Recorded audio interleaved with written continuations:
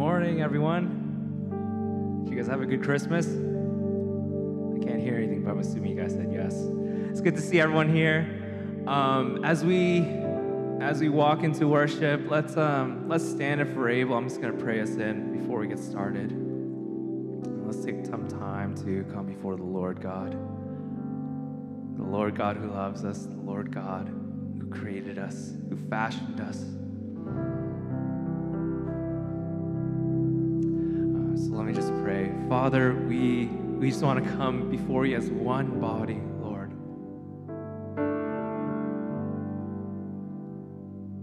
As we remembered your first coming, and as we continue to remember and look to your second coming, Jesus, may we just always have love in our hearts for you and for each other, God. So Holy Spirit, you are so welcome here in this place. May you fix our eyes on Jesus and nothing else, Lord. And I pray, Father, that we as a church would become closer and closer to you each and every day, Lord. So, Father, we love you. We thank you, God, we just thank you for our church family here, Lord. We love you, Lord. In Jesus' name I pray. Amen. Well, let's say hello to each other. Welcome, college group.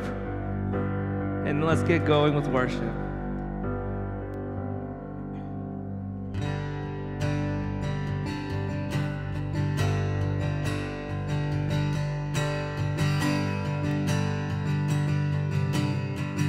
Sing, people.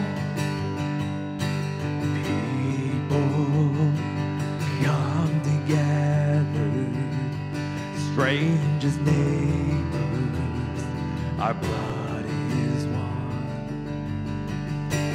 Children of generations, of every nation, His kingdom come.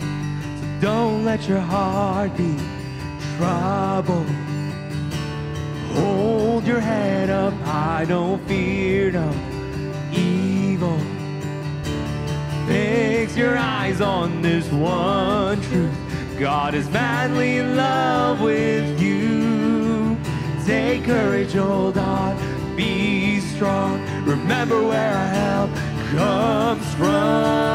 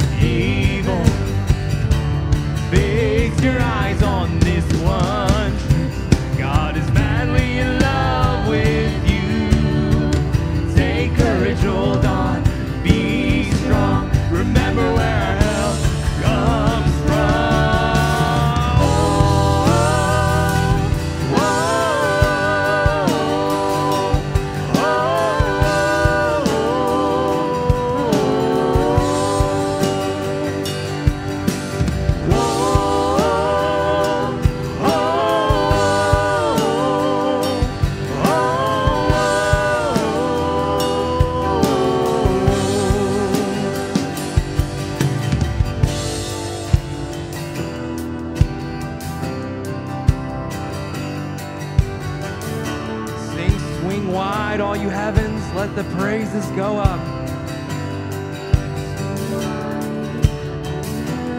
Heavens, let the praise go up as the walls come down.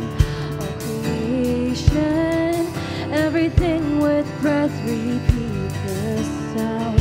All his children, clean hands, pure hearts, good grace, good God. His name is Jesus. Swing wide, all you heavens, let the praise go up as the walls come down. All creation, everything with breath repeat the sound. All his children, clean hands, pure hearts, good grace, good God. His name is Jesus. Sing swing wide. Swing wide, all you heavens, let the praise go up as the walls come down. All creation, everything with breath repeat the sound. All his children, clean hands, pure hearts, good grace, good God. His name is Jesus.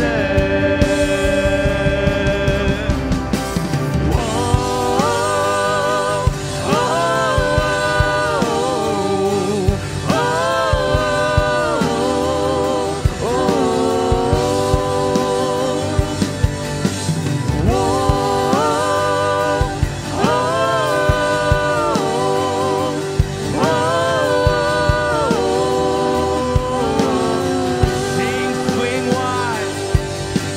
wide, all you heavens, let the praise go up as the walls come down. All creation, everything with breath repeat the sound. All his children, clean hands, pure hearts, good grace, good God. His name is Jesus. Sing one more time. Swing wide, all you heavens, let the praise go up as the walls come down. All creation, everything with breath repeat the sound. All his children, clean hands, pure hearts, good grace, good God. His name is Jesus. Jesus, our redemption, our salvation is in his blood. And Jesus, light of heaven, friend forever, his kingdom come.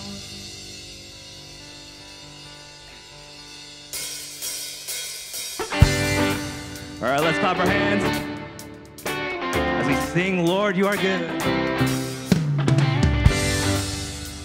I like singing this song on New Year's. For some reason, it's a New Year's song for me. Let's go.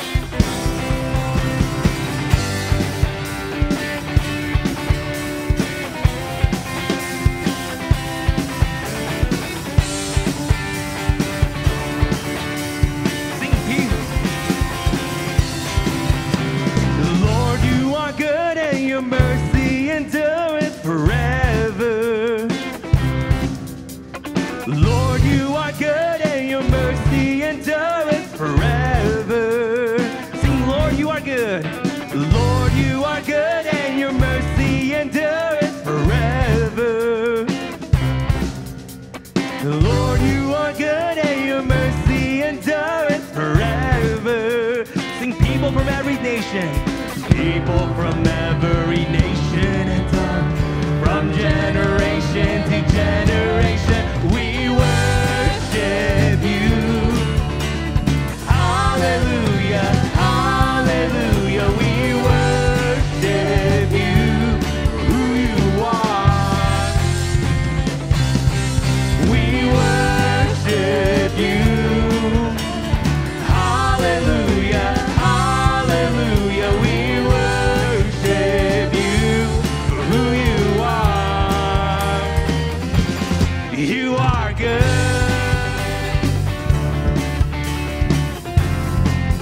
Isn't he good, church?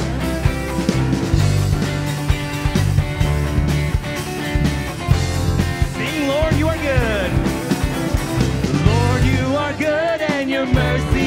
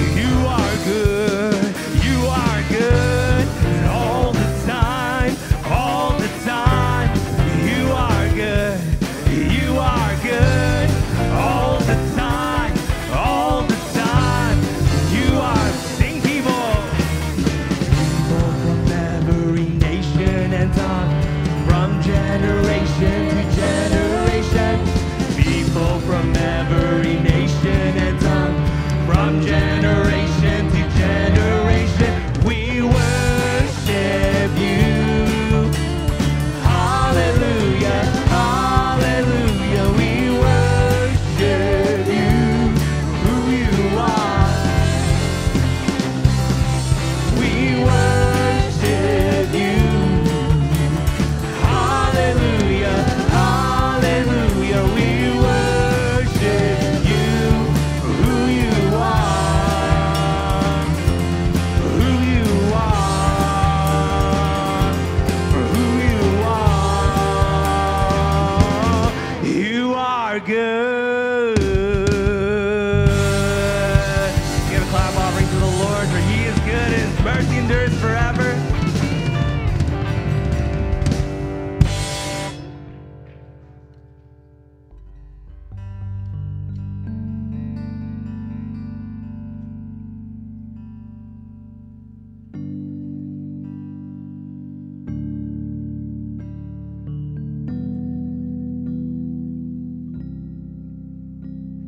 It's funny, this song, All Glory Be to Christ. Did you guys know is actually, I think the tune of this song is actually from like an old Scottish hymn, like a secular Scottish hymn, and that they sang actually around New Year's, if I'm not mistaken. And so we found out after we discovered this song, but I thought it was fitting to sing as a church to close out our new year, or to close out our year together. This song is called All Glory Be to Christ. And my sister Maggie's gonna lead it.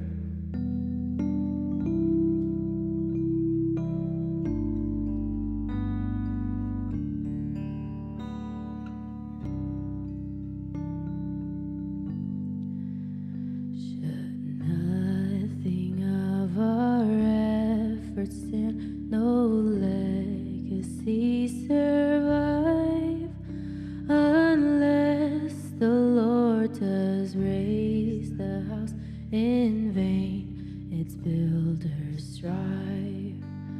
To you who boast tomorrow's gain, tell me, what is your life? A mist that vanishes at dawn. All glory be to Christ. All glory be to Christ our King. All glory be to Christ. His rule and reign will ever sing. All glory be to Christ. His will be done, his kingdom come on earth as is above, who is himself our daily bread. Praise him, the Lord of love. Let living water satisfy the thirsty without price. We'll take a cup of kindness, yet all glory be to Christ. All glory be to Christ our King. All glory be to Christ. His rule and reign will ever sing. All glory be to Christ. When on the day the great I am, the faithful and the true, the Lamb who was for sinners slain is making all things new. Behold, our God shall live with us and be our steadfast light, and we shall heir his people be. All glory be to Christ.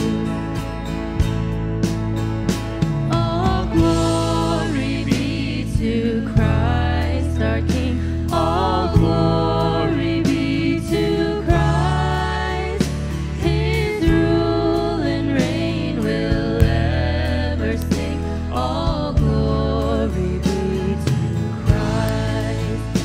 All glory be to Christ our King. All glory be to Christ.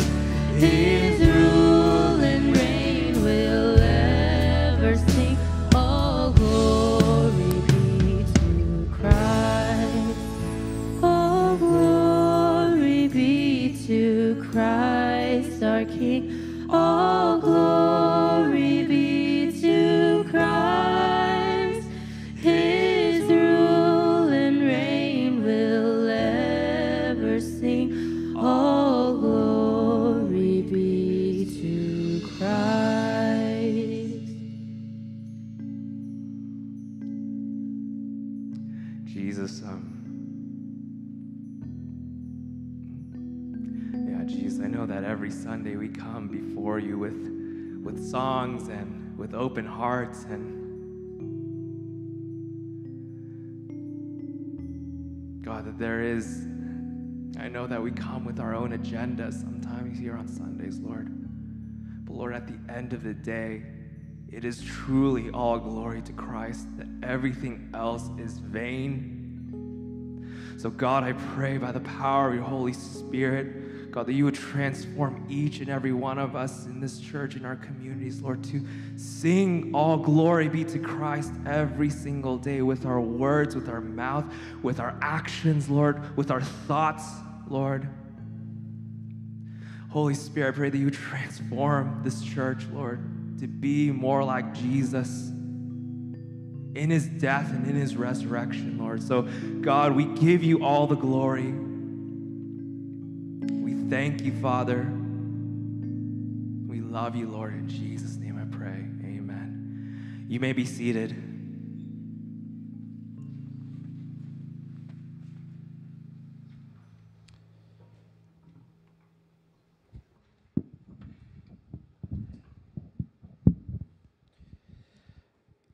Hello, everybody. Hello, YNLA. Hello to college who's visiting us today. You guys are combining with us. Hi.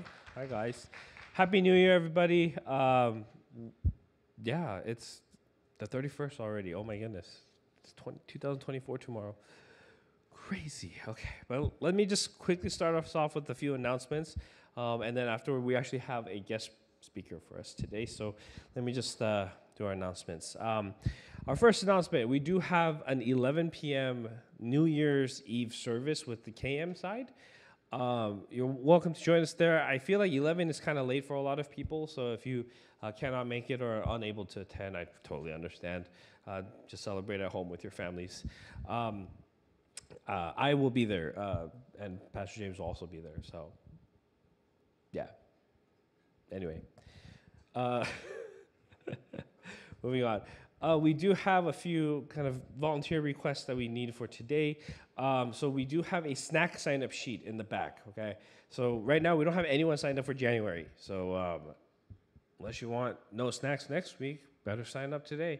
But anyway, secondly, we need to take down some of our Christmas decorations today. So if we're able to, stay after, maybe help pick up heavy stuff and take them out of the sanctuary. Your help would be greatly appreciated. So please do stick around, help us, help our servant team out with that.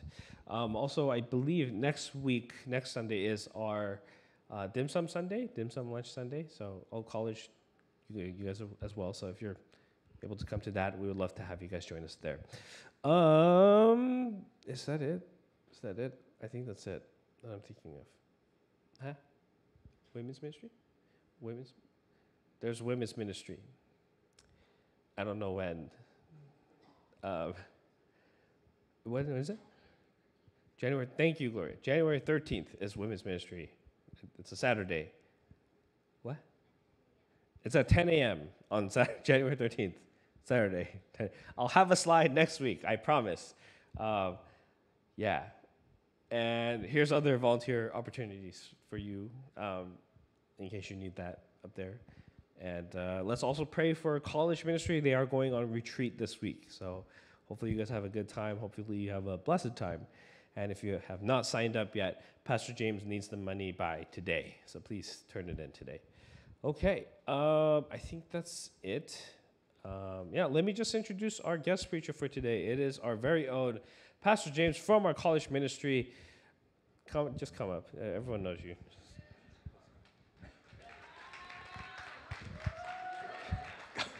I almost tripped and died.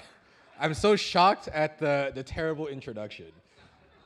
Boo, boo. But good morning, everybody. It is always a blessing to be here to share the word. And I always have fun with YNLA because there's interactions and stuff like that. But before we begin, we have this tradition in college ministry where we awkwardly say hi to one another for about a minute. So can we just maybe get up from our seats, say hi to people, maybe say hi to someone new, and then I'll bring us back and we'll get started.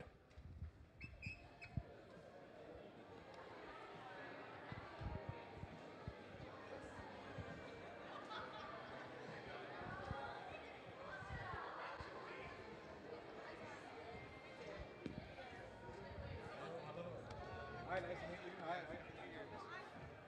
Yeah, I know. Yeah, nice to meet you. Oh, okay.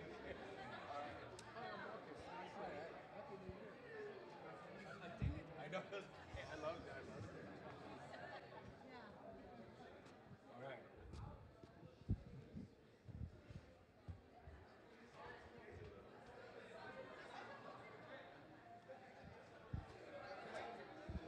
All right. Let's sit down. Mainly, I just noticed how with adults, there's this natural like progression where you say hi and then you relax. But with college students, it's like, blah, blah, blah, blah, blah. There's like a lot of talking and fun festivities, which is great. Paul, did you have a question? I see you do this. Oh, I thought you had a question. Hello. All righty. Good morning, everybody. So today for us, I have a sermon topic that I've been thinking about for a long time. I labeled it as setting a rule of life for the new year. And we're going to sort of discuss a little bit in detail about what a rule of life is. And I think this is probably a really good time for us to be talking about this subject because we're essentially at New Year's Eve.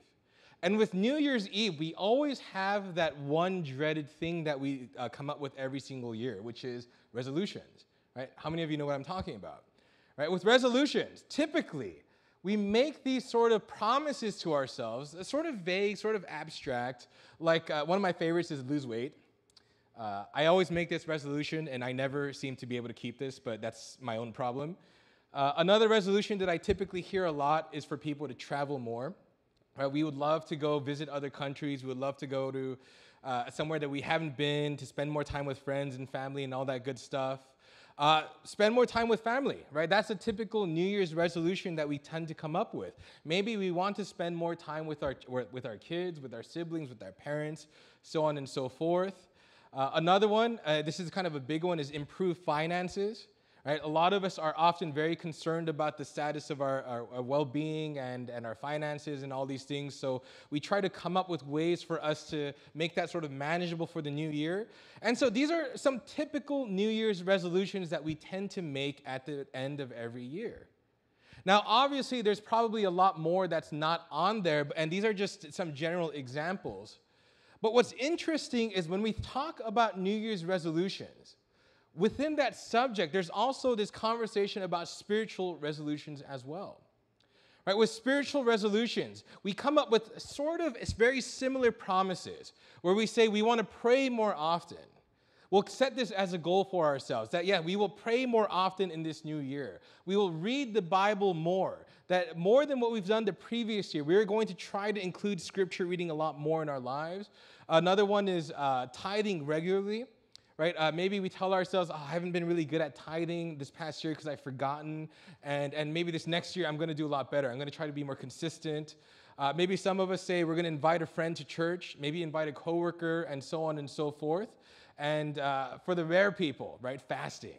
Maybe I'll fast this upcoming year as a way to improve my spiritual health. And again, we come up with so many different types of spiritual resolutions, just like New Year's resolution. But the sort of overarching question that I have for us today is simply this. How often do we find ourselves committing to these practices that we said we will commit to? And it doesn't necessarily just have to be about spirituality. Let's talk about New Year's resolution as well. I share with college students all the time that I always make it a point to go to the gym. And I can tell you how many times I went to the gym this past year. I went a total of 12 times, once a month. How do I know this? Because my app tells me every time I go to the gym. So it is a terrible number.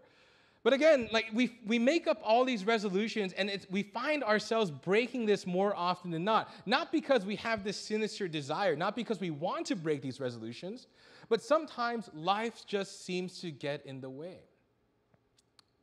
And so as life gets in the way, I want us to pause for a second and reflect on this question. Right, now that we're at the end of 2022, right, what resolutions have you set, or I'm sorry, not 2022, 2023, right? Look back towards 2022 and think, what resolutions have you set to grow in your relationship with God? Right, really think about that for a second, right? What have you done in 2022? What have you promised yourself? I guess in a sense where you're telling yourself, I'm going to grow in my relationship with God. What have you sort of done to achieve that goal? Right? Following up with that, is your relationship now with God better, worse, or the same as before? Do you actually see improvement in your overall faith? Do you see how your faith has become action? Do you find yourself participating more with the local church and so on and so forth?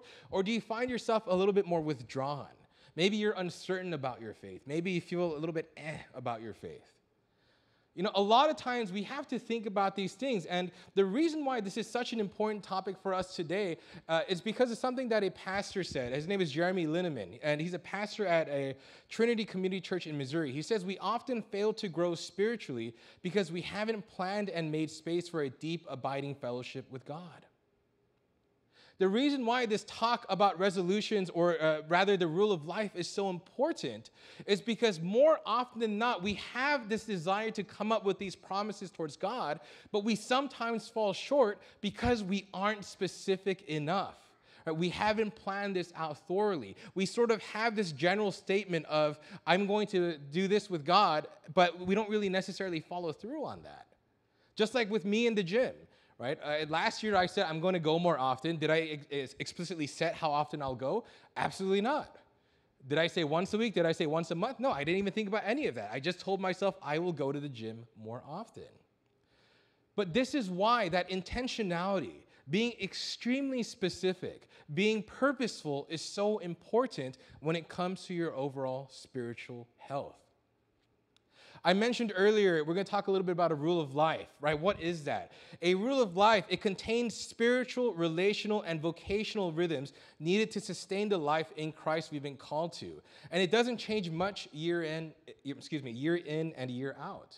I think this is a very concise definition of what a rule of life actually entails. It is a plan. It is a very specific plan that you set for the sake of your spiritual health. And it is something that we're called to, and it might not necessarily change year in and year out. Another definition that I really like, it is this. It is an intentional, conscious plan to keep God at the center of everything that we do. And this is written by a guy named Pete Scazzaro, right? Who's very famous for writing the Emotionally Healthy Church series. And so essentially with the rule of life, what we're talking about is a very meticulous plan for you and I to live out so that we can honor and glorify God and be closer and closer with Him. Right? That's the fundamental thing that we're talking about today as we sort of reflect back at the end of the year. And the reason why is because today our entire focus is on setting a rule of life for ourselves and committing to it for the purposes of abiding in the hope that is in Christ. I know I totally jumbled the words a little bit, but that's sort of the main thing that we're going to try to do today as we talk about rule of life and see how that comes out in Scripture. So if you have your Bibles, I'd like to ask you to open up to Hebrews chapter 10, verse 19 through 25. Hebrews chapter 10, verse 19 through 25. I'll be reading this from the ESV version. And I'm sure many of you know I don't put the thing on screen, so take out your phones, take out your Bibles, share with one another.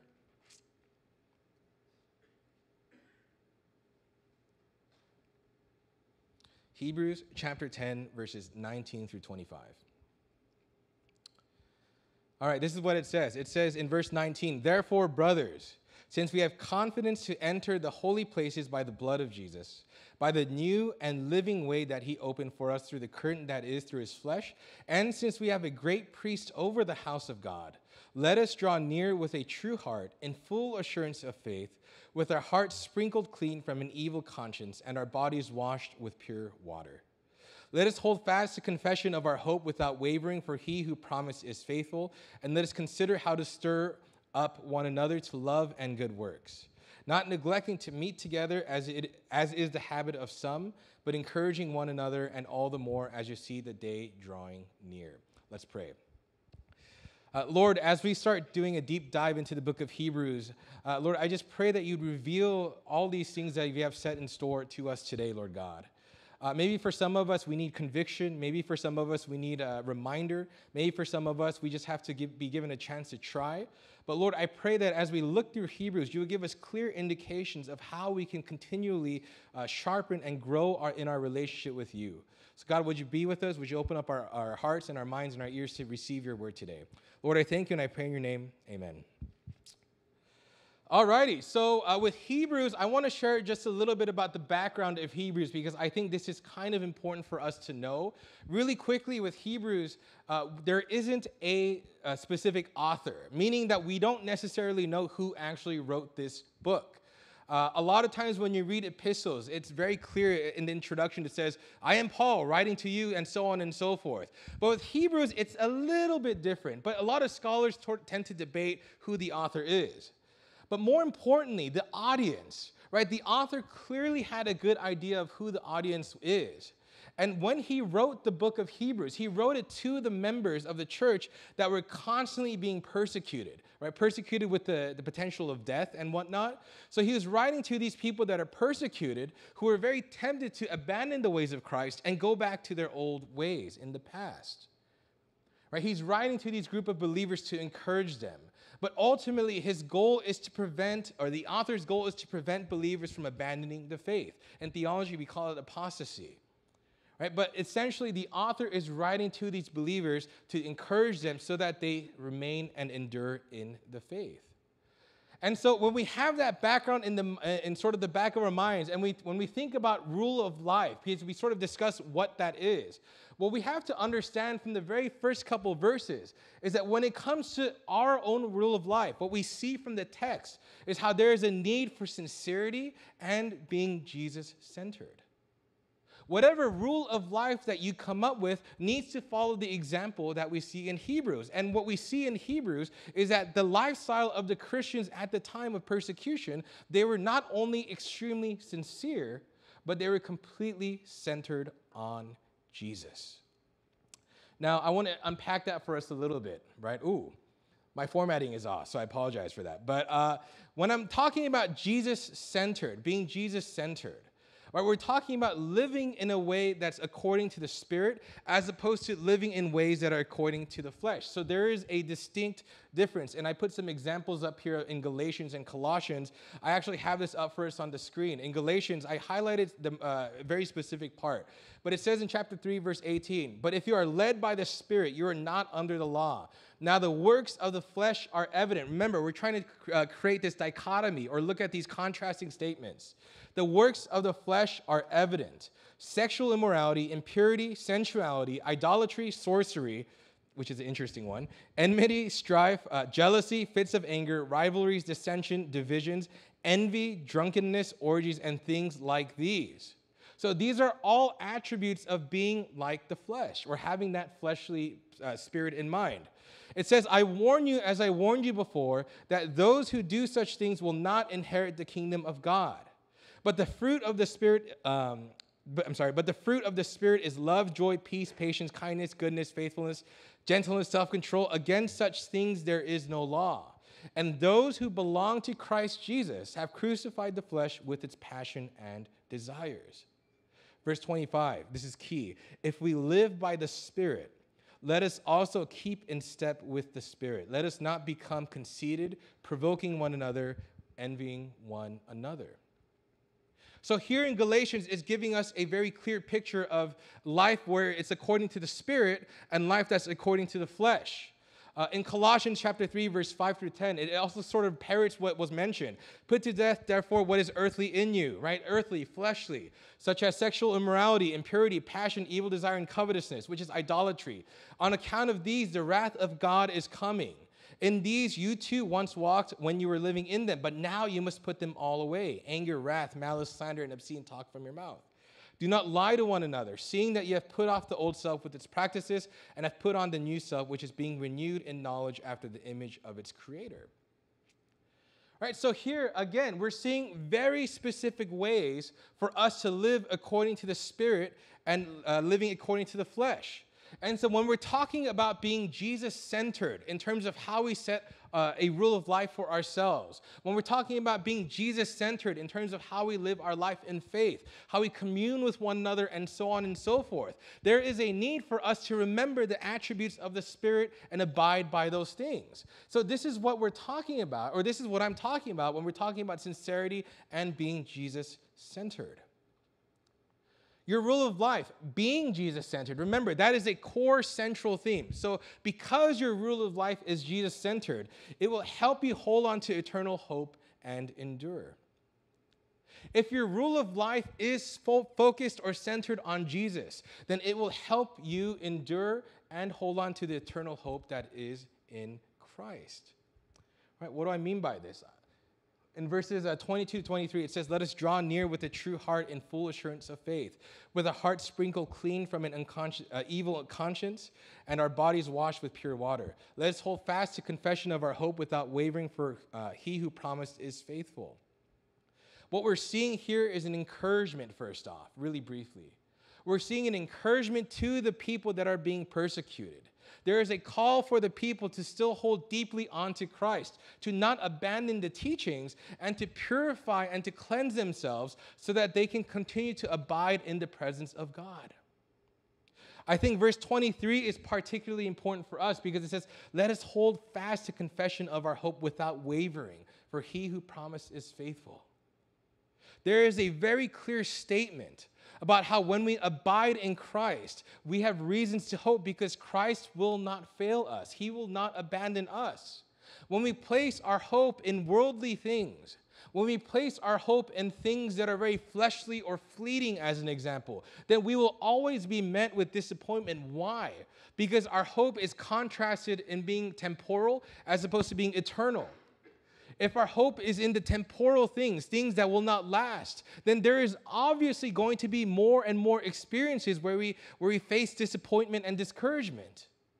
But if our hope is not in the temporal, if we allow this to remain in the eternal aspect of what we're talking about, then we will continually set our eyes on Christ. We will continually see him, and we will continually realize that Christ is the one that is fueling us. He's the one that is providing for us. He's the one that is guiding us. And because he is active and present in our lives, we have reasons not only to hope, but also to endure as well. Hebrews 13, verses 1 through 9, we see this sort of explained again, right? "Let brotherly love continue. Do not neglect to show hospitality to strangers, for thereby some have entertained angels unawares. Remember those who are in prison as though in prison with them, and those who are mistreated, since you are also in the body.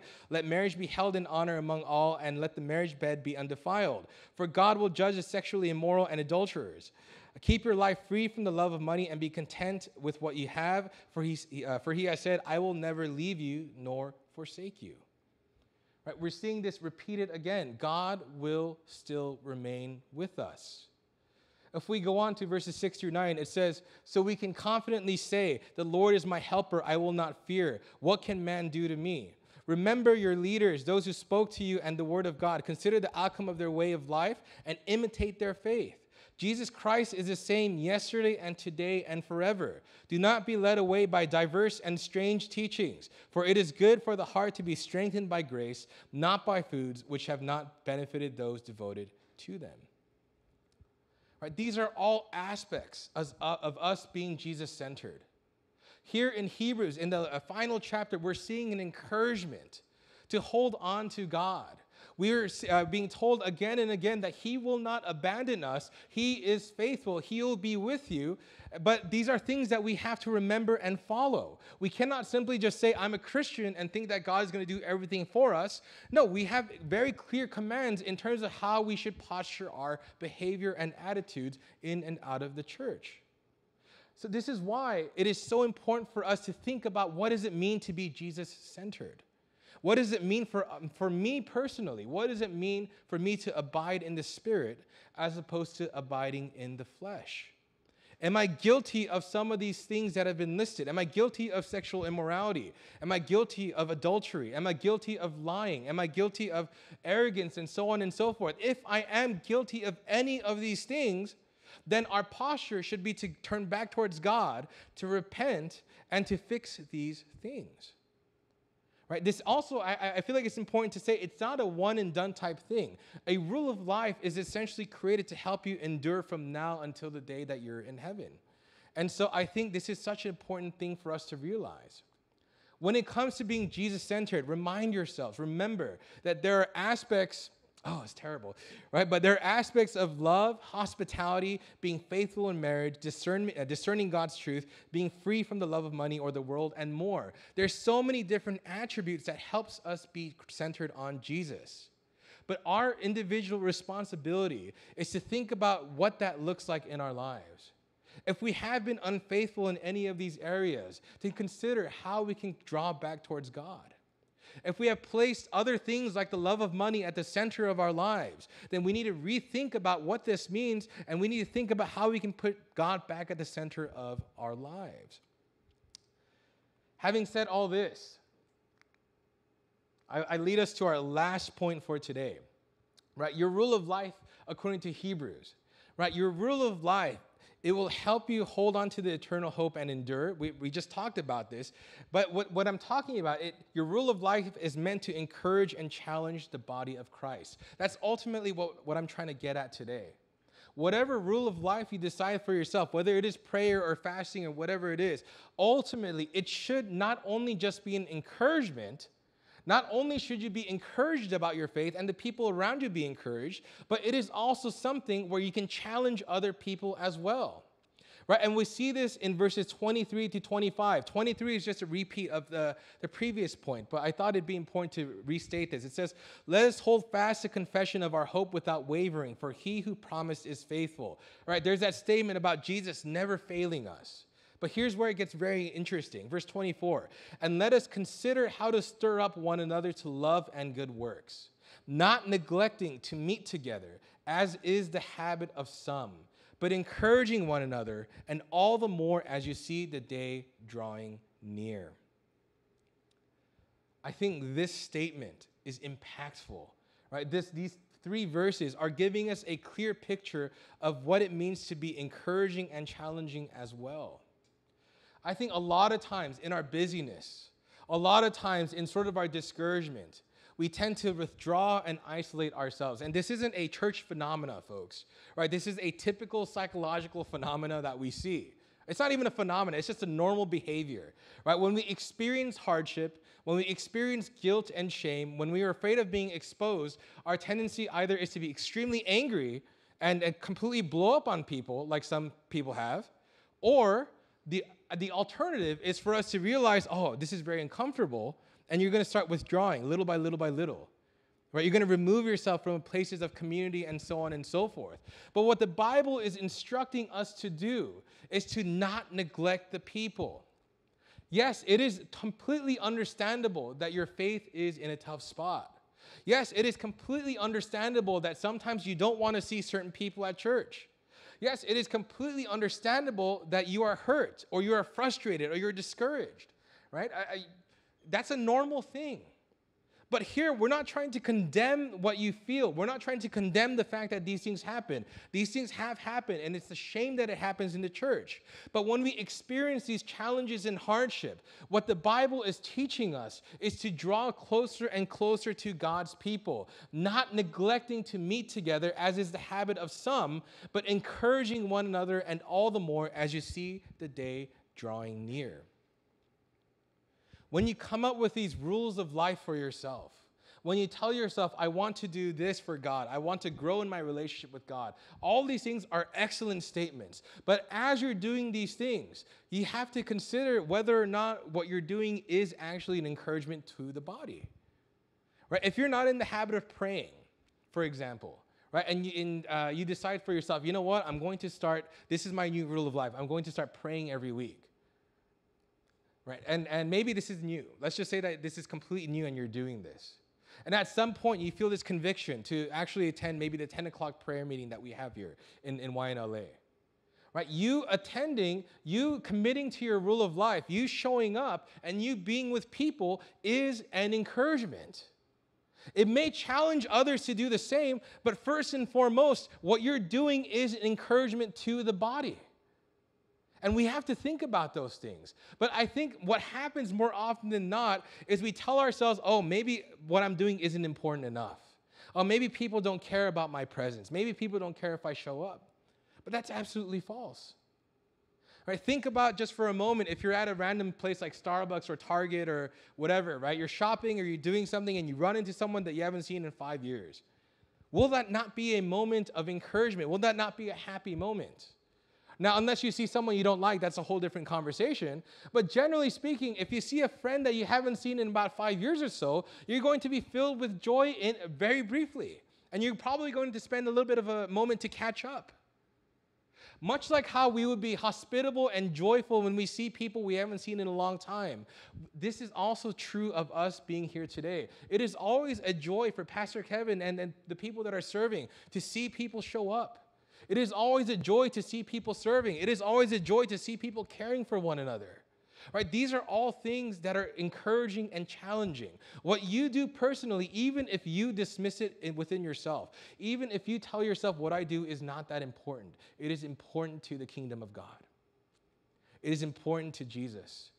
This is why the author, in the midst of persecution, in the midst of being killed off, in the midst of being threatened to turn back to Judaism, as opposed to believing in Christianity, the author makes it a point to say, don't neglect meeting each other, but to encourage one another again and again and again.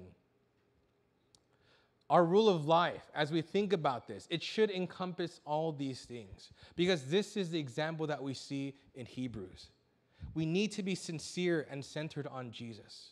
We need to hold on to this hope that comes from him, and we need to endure. But in so doing, as we're doing all these things, we also need to be an encouragement to ourselves and to other people around us, and to challenge one another as well.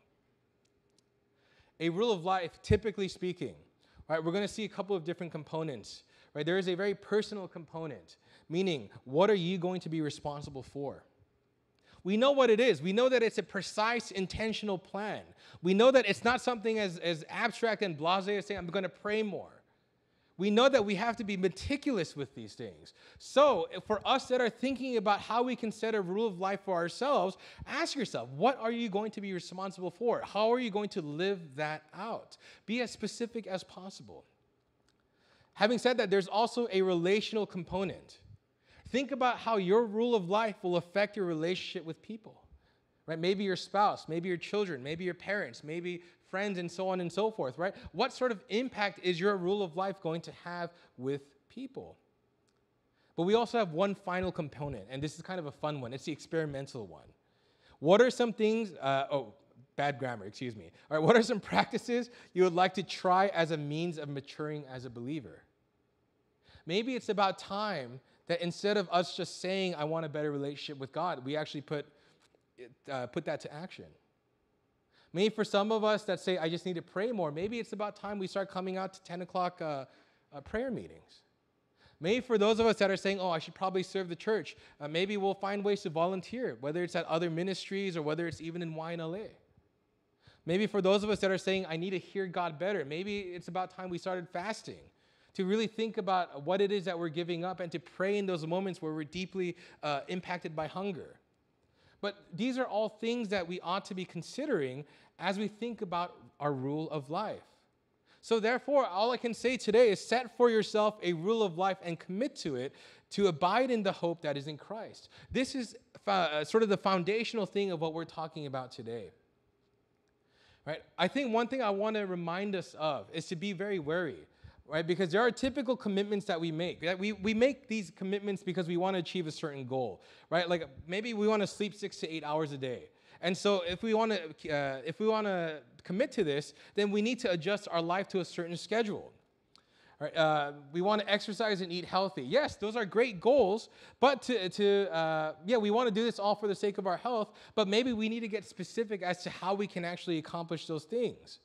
We tell ourselves maybe we'll spend more time with family and friends, and we want to express love and have a great time and all these things. And maybe we want to work harder to meet deadlines or get a promotion. Right? These are typical commitments that we naturally make within just us living. It's a consequence of us working and living. But what we have to remember is that a rule of life, it might have similarities, but ultimately it is a little bit different. And the reason why is because of this statement. The vision for your rule of life should be to honor God by refreshing yourself spiritually, mentally, and emotionally. Right? Whatever rule of life you have is not just an abstract conception, but it is something specific. It is something intentional. It is something purposeful and guided. And it has the capacity to renew and restore our mind the way that God wants it to be renewed and restored. I'm going to ask Daniel to come up and play some pretty music because I need that. But as we sort of talk about this and begin to wrap up, Joel, if you can actually grab those things. So we're going to do something a little bit more reflection-based today. Right, and I totally understand that we might be out of papers, and if so, that's okay. Use your phones. But Joel and some others are going to hand out some pens and some papers. And on that sheet, you're going to see the title of today's message, today's date, and also you're going to see 3 numbered points, and they're blank. 3 numbered points. Okay, and what we're going to do for the remainder of the time that we have, because we don't have too much time left, right, as we're reflecting and sort of thinking about our relationship with God, what I'd like to ask us to do in this moment is to come up with 3 rules of life for yourself. Come up with 3, physically write it down. The pens work, I think, right? But physically write this down. And also, after you write it down, maybe pray over it, but also tape it up in your bathroom or something. So every time you go to brush your teeth, every time you come out of the shower, every time you go to pee or poo or whatever, right, that you will see that as a reminder of what we need to be doing. Your rule of life. Whoa. Let me go back, all right? You're writing down at least 3 rules of life. You're writing down 1 personal, 1 relational, and 1 experimental that you will commit yourself to. I have some examples for us, right, in case we're not certain about what kind of things we should be setting. But perhaps it's time we started practicing silence and solitude once a week. What I mean by silence and solitude, where maybe once a week you take just half an hour of your day, right? That half an hour you spend watching Netflix or Hulu or whatever, you spend that half an hour just sitting in complete silence, reflecting on God and praying to Him. Now that's a hard one, right? Half an hour is a very long time.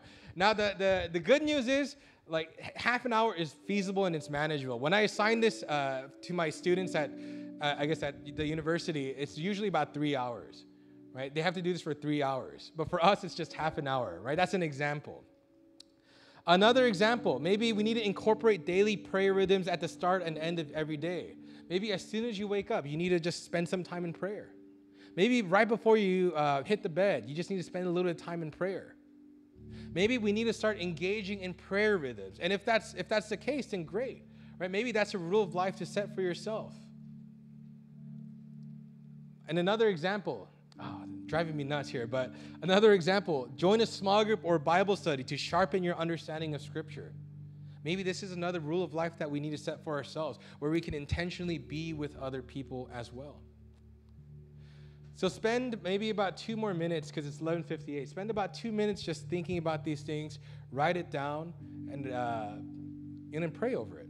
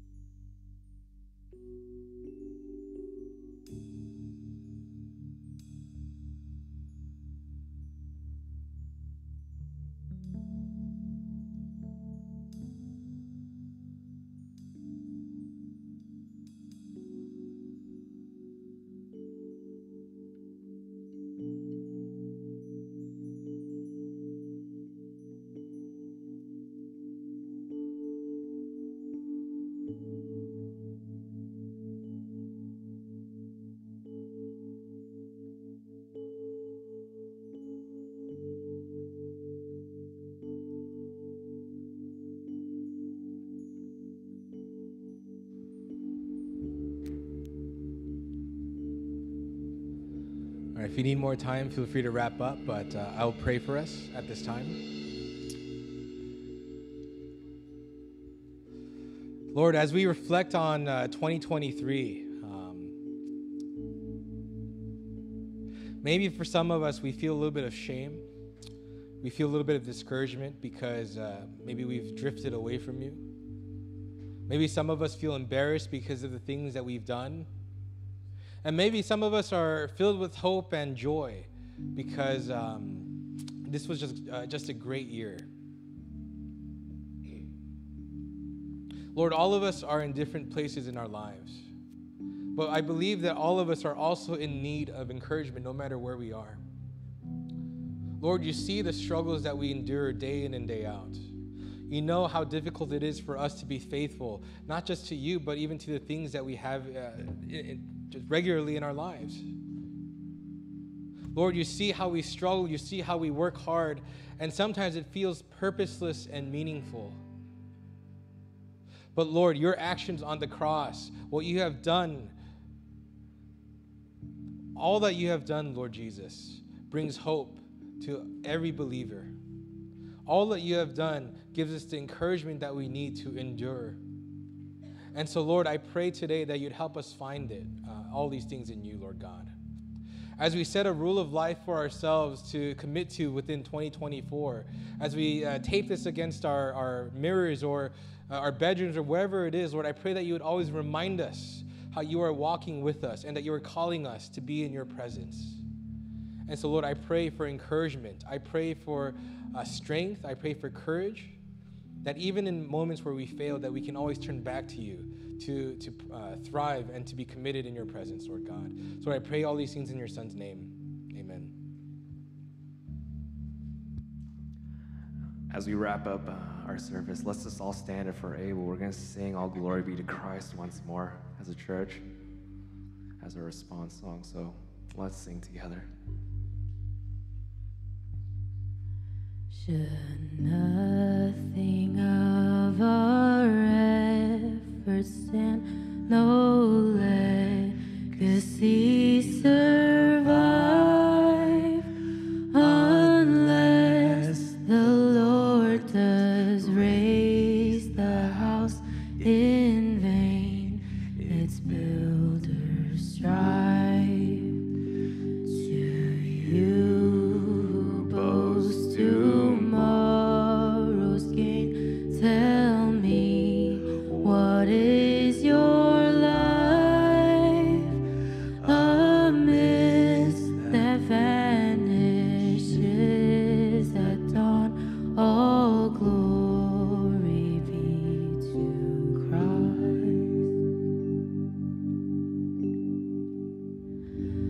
All glory be to Christ our King. All glory be to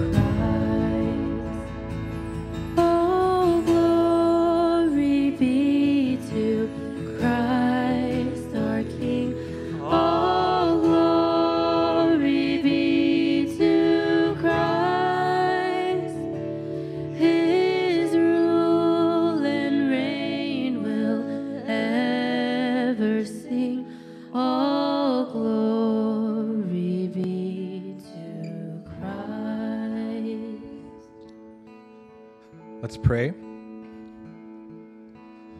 Lord, as we wrap up this year, I pray that you would help us finish strong, that you would help us be centered solely on you, Lord God. As we go out to spend time with our family and friends, as we spend time eating with one another, Lord, I pray that you'd remind us time and time again how much you love us, how much you love the people that we're with, Lord, and that you have made all things possible and that we have reasons to hope and endure till the promised day. So, God, I just ask for that strength and encouragement and discernment to endure. Now may the grace of our Lord Jesus, the abundant love of the Father, and the fellowship of the Holy Spirit be with you all. Amen. All right, have a great week. Please don't forget, we have an 11 o'clock service, New Year's service, if you're coming out to that. At college, I need the money.